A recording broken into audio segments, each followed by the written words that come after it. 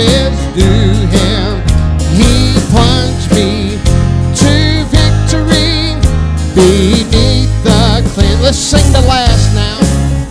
I heard about a mansion he has built for me in glory, and I heard about the streets of gold beyond the crystal sea, about the angels singing and the old redemption story, and some sweet day I'll sing up there the song of victory.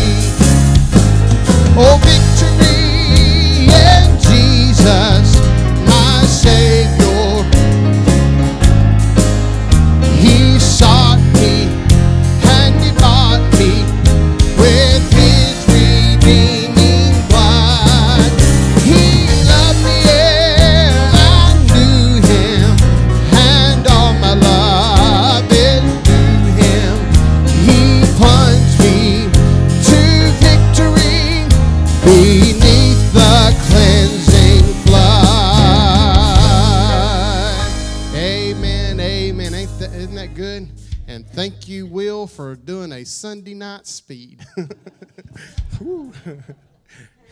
I was like, when he didn't go, we usually, we've been doing it pretty quick and pretty fast. When he didn't go that way, and I'm like, thank you there, buddy.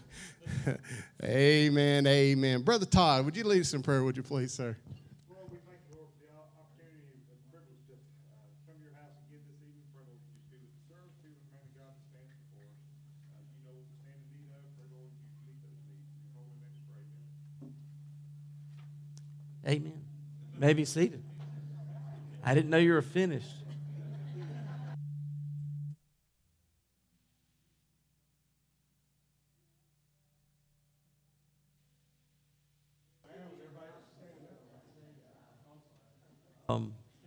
I see some of you made it through the weather that we had a little earlier. I understand we did get a few tornadoes to touch down in Georgia, and then I heard there was loss of life somewhere in Alabama. So let's keep those folks in prayer.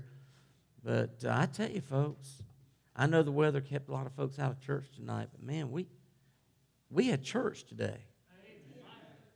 We had church. And if anyone left Westside Baptist Church today feeling spiritually puny, it was their fault, because we had God here today. And so, gentlemen, you come, if you would, at this time, and let's take up the tithe and the offering. But Lord's good to us. Brother Doug, if you would, ask the Lord to bless it.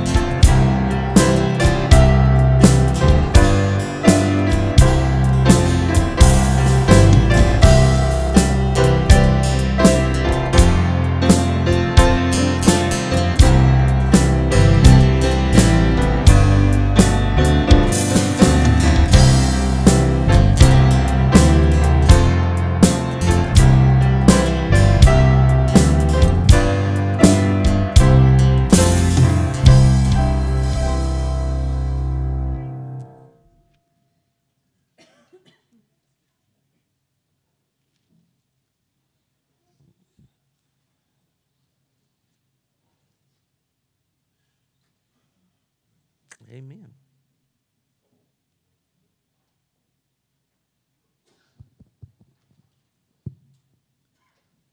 Good to see all of you here tonight. Daddy's sitting at the organ. He looked up at me and said, "You going to call the congregation up to the choir loft?" And I said, "No, I don't think we'll do that tonight." Well, didn't Rachel do a good job on that song this morning? I tell you, yeah, that's all right. Yeah, I mean, that was, we've been listening to it in practice for 2 or 3 weeks, and we knew it was good, but boy, she had a touch on her this morning. I appreciate her singing that new song for us. We've got another new one tonight. Don't cringe. She already cringing, so I hope it's y'all have got it ready. If Mandy Williams, y'all come around, I don't know what your mics are up here. It's been I don't know if you've seen some of the posts that Brian Bridges posted today. It's awful what happened to his mother. Yesterday, he was coming out of a restaurant, walking across the parking lot, minding her own business, and car out on the road was going too fast, hit another car, and went through the parking lot and hit and killed her. Oh my goodness. And he's been posting videos of her playing piano and them two singing. Brian was a youth pastor here for us a few years back, and did a wonderful job. Started pastoring and moved over to Alabama. He's been over there for quite some time. But it's heartbreaking to realize what has happened this weekend. But he said something today on his post. He said, I couldn't have done it. I couldn't have got on there the next day and even had enough composure to talk about it. But he said, we've cried, but we've also laughed because we think about situations, and it's just different when this happens in Christians' life because we have hope. We know this is not the end, and it's sad that her life was cut short, but she's with Jesus, and he knows that he'll see her again. This song is titled "I'll Be There," and I was sitting one night at the house.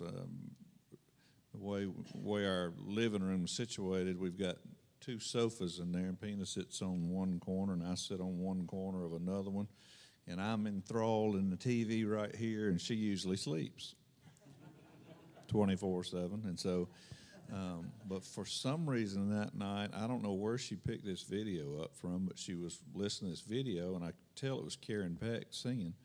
And I listened to it, and the more I listened to it, and she'd run it again, and then I went to it and started listening to it over and over, and gave it to Missy to see if she could sing the part. And William had already heard it and learned it, and I thought, my goodness, what a song.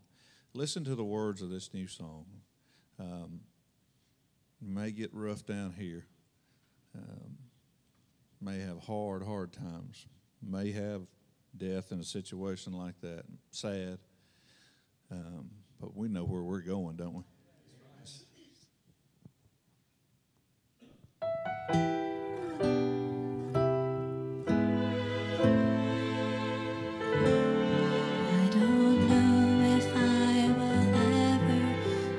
Understand it. Why life always happens like it does.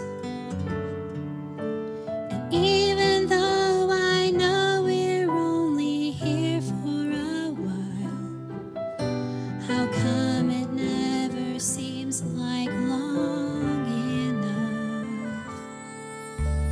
I don't know just when my time is coming. Still I know God has a plan for me. I don't know what leaving looks like, but I know this: you won't have to wonder where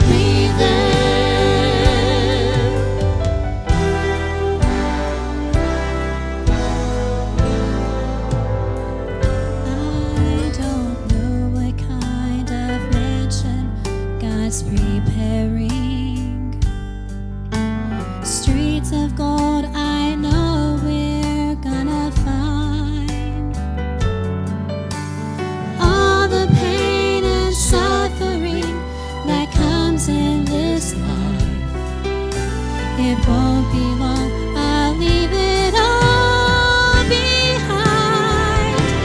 I know I'll be there in the place where Jesus promised He would prepare. It's beyond imagination, all the glories we will share. And I know I'll be there. I know that I'm forgiven. I know my name is written. I know that I've been covered by His blood. And I believe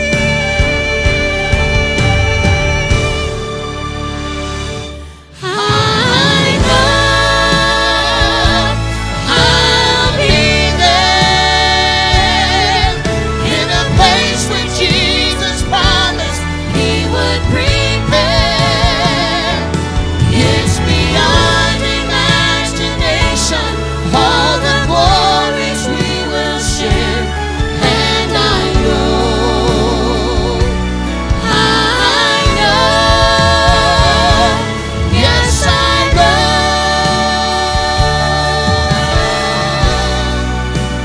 I'll be there.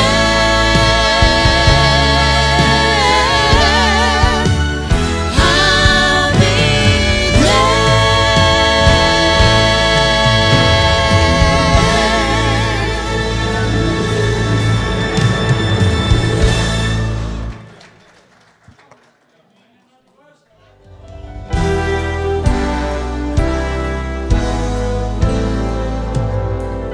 I don't know what kind of mansion God's preparing.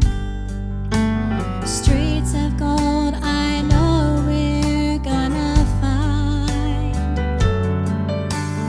All the pain and suffering that comes in this life, it won't be long, I'll leave it all behind. I know I'll be there in the place where Jesus promised He would prepare. It's beyond imagination, all the glories we will share.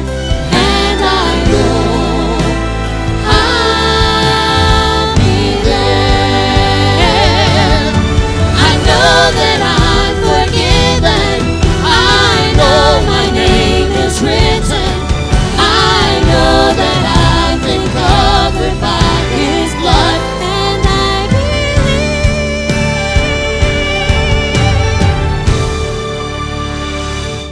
I know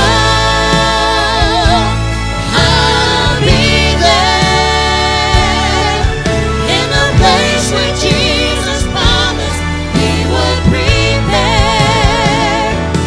It's beyond imagination, all the glories we will share.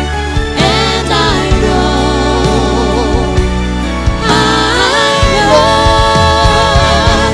yes I know,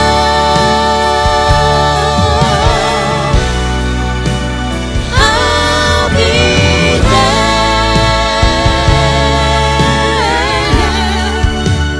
I'll be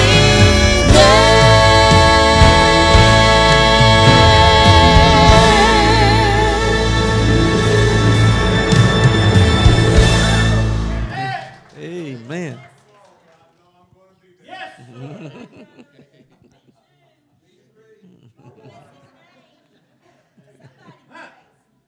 Amen. Pastor, I have to say that Yes, go we've ahead. got a lot going on. Our family's experienced a lot the last couple of weeks, and we have situations that hit us that we don't see our way out. Yeah. But I'm not discouraged. Amen. I know who holds my future, That's right. and I know who holds my soul. I have nothing but blue sky. And I'm not worried about anything that happens.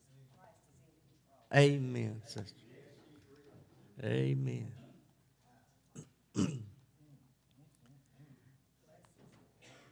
Yes, ma'am.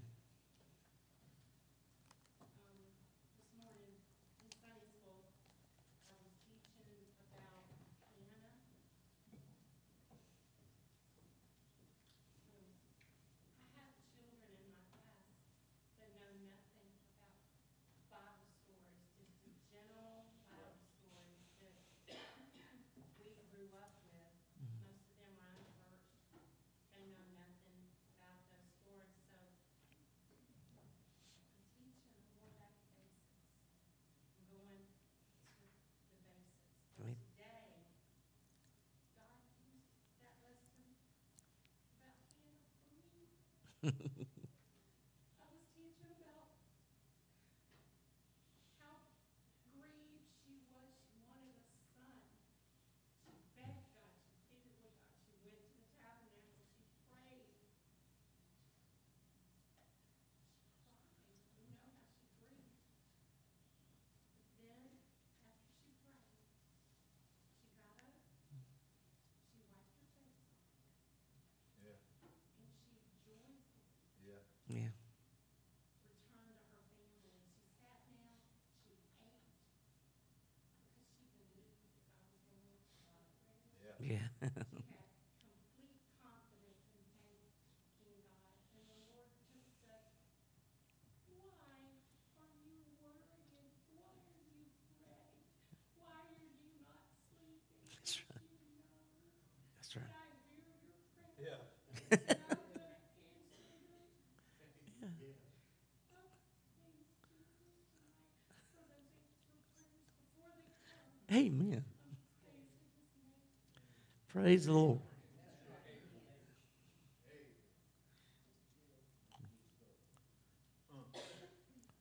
The grace of God. Yes.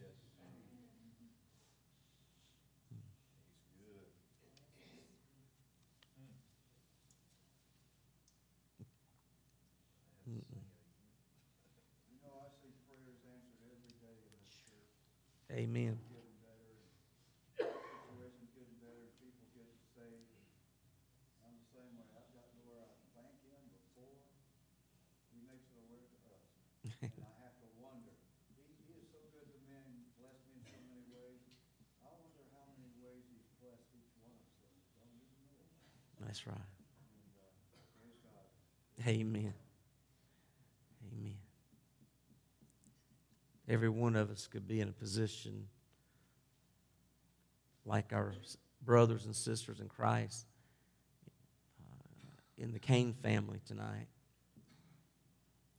or situation like Brother Dave was talking about, a lady just crossing the parking lot and getting hit, killed unexpectedly.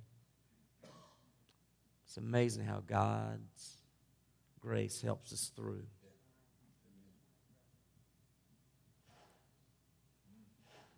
I've been to the lost funerals. I watched them fall over, talking about the lost, fall over into the caskets, and collapse on the floor, screaming, weeping uncontrollably. Comes time to close the casket, I've seen family members scream out, "Don't close it, don't close it, don't close it," and melt away right onto the floor. But I must be honest with you. I've never seen a Christian do that. We've got something in God, don't we? Yes, we do.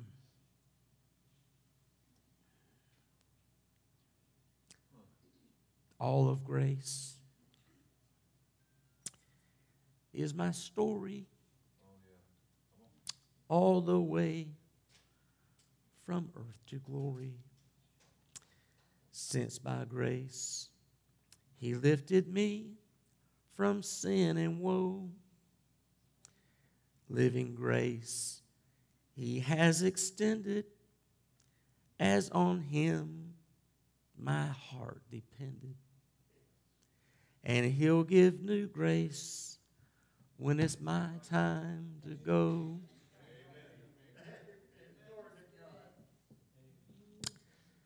Grace not yet discovered, grace not yet uncovered, grace from his bountiful store, grace to cross the river, grace to face forever.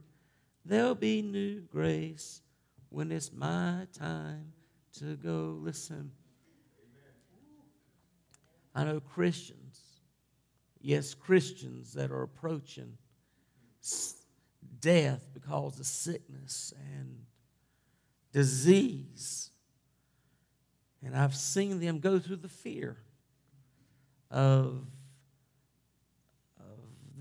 dying. Not that they were afraid of going to hell, but just the unknown of the process of dying. But I found it amazing that God gives us grace. Even during that time, He gives us grace. And I listened to our sister just now give her testimony, and then my sister give her testimony, and I couldn't help but the sustaining grace of God seemed to resonate in my heart. In Psalm 55:22, cast thy burden upon the Lord, and He shall sustain thee. Can I read that and put other meanings that are derived from the Greek word that means sustain? Well, or Hebrew word, I'm sorry. Cast thy burden upon the Lord, He shall bear thee up. Cast thy burden upon the Lord, and He shall contain thee. Amen. Man, that got a hold of me. I just got to give you this simple illustration. Every once in a while, I'll bring something to the church to eat. And you know what I'll do? I'll put it in a 1-gallon Ziploc bag. I like to eat a lot, apparently. I contain it. And when I squeeze the top of that plastic bag, and I zip it, it's tight. It's airtight. You could drop it in water, pick it up, open it up, and still eat a dry sandwich. That thing is contained. It is taken care of. It is surrounded. There's plastic under the plate, over the plate, and around the plate. It is totally contained. And when we experience the sustaining grace of God, we are contained. We are sealed underneath. We are sealed atop, around our sides. And I might put it this way. The Lord keeps us dry and fresh. Amen. All by the sustaining grace of God. Then it also means this. Cast thy burden upon the Lord, and He shall feed thee. That's right. When we finally give up and say, God, you take care of it, there is a feeding of relief, a feeding of contentment, a feeding of comfort, a feeding that God is going to take care of it. So why am I stressing myself out? I'm just talking about for a moment the grace, the sustaining grace. Cast thy burden upon the Lord, and He shall make provision for thee. He shall make provision for thee. How? Through His sustaining grace. Cast thy burden upon the Lord. I like this one. Cast thy burden upon the Lord, and He shall receive thee. Amen. He'll receive you. Brother Joe, can I have you one more time? He receives you. Oh, he receives you. You know, I think he does it. And he does this. He goes, oh, yeah. He receives us. I'm talking about the sustaining grace. Cast thy burden upon me, the Lord, and he shall receive thee. Cast thy burden upon the Lord, and he shall, are you ready for this? Provide. Woo! Cast thy burden upon the Lord, and he shall provide sustenance for thee. Amen. That's the sustaining grace of God. It's not easy to enjoy this grace, but it is there for us to enjoy nevertheless. The only thing that keeps us from enjoying it is our pride. The reason we don't enjoy this sustaining grace like we should is because we think by wringing our hands over it some way and somehow that it's going to change things, when the Bible tells us right out it's not going to change anything. You're not going to grow 1 inch, not an iota, not a hair width, by concerning yourself over things that we do not have control over. So we can lean into the sustaining grace of God. I tell you, I'm glad that not only does he sustain us, but listen, there's also this thing called the hiding grace of God. He hideth my soul in the cleft of the rock that covers me there with his hand, the song says. And then we find over in Proverbs chapter 27, verse 5, for in the time of trouble he shall hide me in his pavilion. And let's don't forget what that word also means. Yes, I know we're talking about the temple, but also that word translates to tent.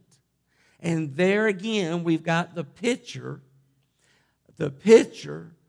of the shepherd, the great shepherd. And you know the culture, the tradition of that day. If there was a shepherd's tent in the field and someone were in trouble, they could go to the shepherd's tent and grab a hold of the post that held up the middle, there in the middle of the shepherd's tent. And that shepherd would be mandated to protect that person hanging on to the post. Ladies and gentlemen, we have a hiding grace in God.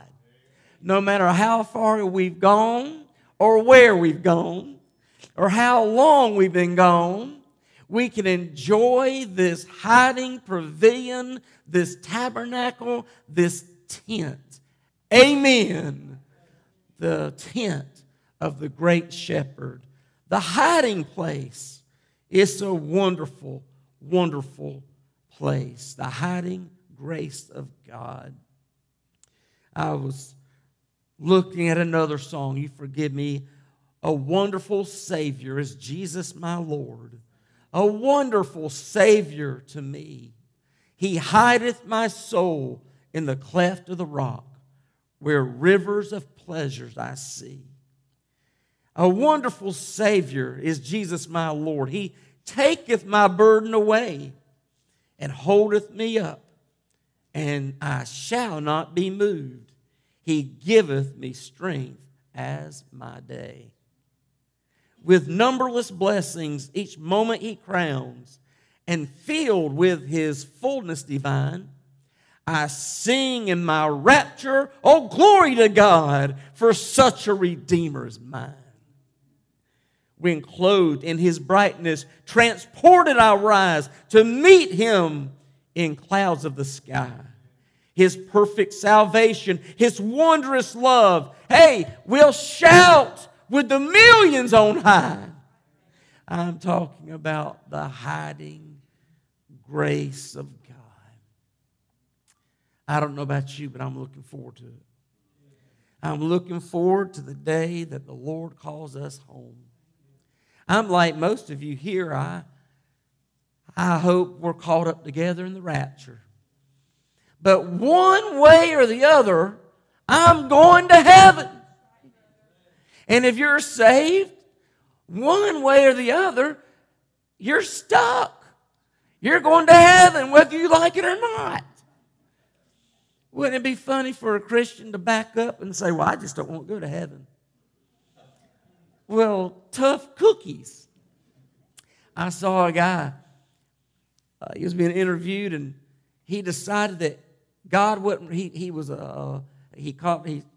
a Christian, went to church. Matter of fact, he was a minister. He was a minister turned atheist. Well, I wanted you to know, I don't know what is stuck in that bad boy's craw. Apparently, he's bitter against God to the point that he would even denounce his existence. I don't know if he's saved or not. But I want to tell you this. If he is, he's going to heaven, whether he likes it or not. That's right. I don't count on salvation, to be honest with you. But I'm just saying, whether he likes it or not, is if he's just bitter and broken with God, he'll still end up in heaven. And he'll realize how stupid he was. I'm just saying, folks, we can trust the hiding grace. We can trust the sustaining grace that God has given us. I don't know about you tonight, but I'd like to embrace that grace. We enjoy it whether we embrace it or not. We just do not get to enjoy it to its fullest. What about you, Christians? Are you enjoying the grace that God has given you? You know, He's given us not just a hiding grace, not just a sustaining grace, but I'm going to close with this. He's given us a purposeful grace. That's right. He's given us grace for a purpose. I said this morning, our Lord doesn't do things without reason. Like I mentioned, He'd be a fool to come to this world if we could work our way to heaven. He would have been crazy to come and die for our sins. And likewise, everything He does for a reason. And even in His grace, He has purpose. Purposeful grace. 1 Corinthians 15:10 says, but by the grace of God, listen to what Paul says, but by the grace of God, I am what I am. Amen. That's right. By the grace of God, I am what I am. By the grace of God, I am what I am, and His grace, which was bestowed upon me, was not in vain. That's right. He gives us grace, a purposeful grace. He gives us the strength to do what He wants us to do for Him.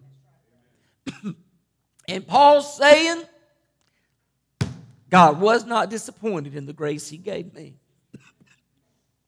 The purposeful grace that God has allowed me to enjoy, He's saying, was not in vain. Then He doesn't stop there. Then I think He puts a stamp on this thing. He says, but, because He's saying that this purposeful grace bestowed upon Him was not in vain. Then He goes a little further. He says, but I labored more abundantly than they all. Yet not I, now listen to this, but the grace of God which was with me. God bestows a purposeful grace upon us, and if we will allow Him to, He will work His graciousness through us for His own glory. Are we allowing that in our lives tonight. You know, I know folks were concerned with the weather, and I understand that. I really do. I was concerned. Pastor Payne and I were on the phone, talked about it for a while, and Dave and I were on the phone, talked about it for a while, and I had to wake Lisa up and talk about it for a while. We were all, you know, concerned. So I want you to know I'm not being ugly when I say this. But the purposeful grace of God that rests on us is just that. It has a purpose. And so many tonight that are not here in the house of God are missing their purpose. You know why? Because Alton Midget needed a blessing that only that person with that gracious purpose that God has given them could fulfill that niche. And so I'm going to go home tonight without that particular blessing, that particular encouragement. You may go home tonight because someone missed their gracious purpose. You may have been that purpose when we are not where God wants us, where He intends His children to be and doing what He has purposed us to do. We hurt the cause of Christ and never even know it. Until we get to heaven, we will not understand the damage that we've done when we do not rest in the purposeful grace of God. Amen, preacher. That's good preaching. I don't care who you are. I don't care what denomination you are. That's just good preaching. Amen. What's our purpose? We have hiding grace, sustaining grace. Oh, praise God, we have purposeful grace. Christians, are we allowing the purposeful grace of God to work in us and through us? Dear Heavenly Father, thank you for allowing us to be in your house. I pray, oh God, that you would touch minds and hearts. I pray, Father, you will have your will and your way during the invitation. Lord, if there's one here that doesn't know you as their Savior, would you let them be saved today? Let them be saved, Lord, before it's eternally too late. And then, Lord, there's those that do know you as their Savior. Your children that are here tonight. And Father, we need to enjoy this grace that you've labeled as sufficient. Lord, it is sufficient. And God, I pray that you would challenge the hearts of every Christian that we will bathe in your grace. Starting tonight, O Lord.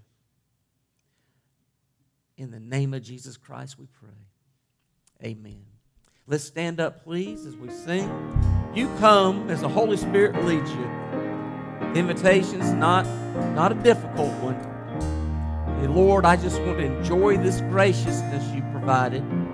Preacher preached on grace this morning that gave you 3 more points tonight. And I just want to enjoy your grace. I'm tired, Lord, of trying to shove it through, press it through, cram it in. I just want your gracious Spirit to work through me. That's it. Pretty easy invitation. Won't you come?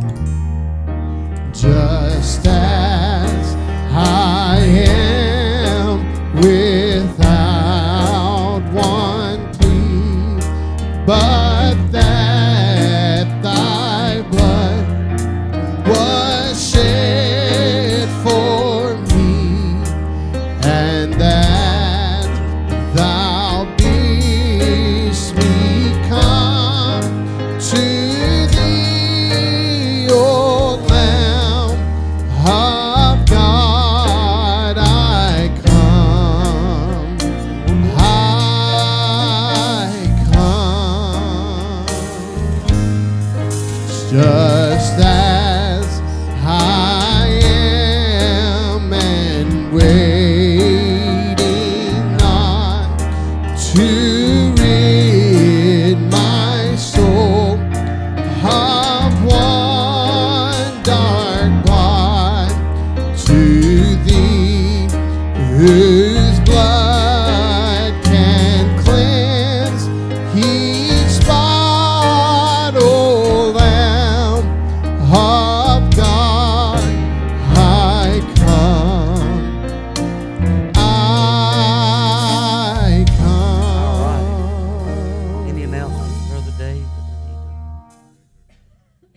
Just the regular announcements for the week, Brother Joe. No, it's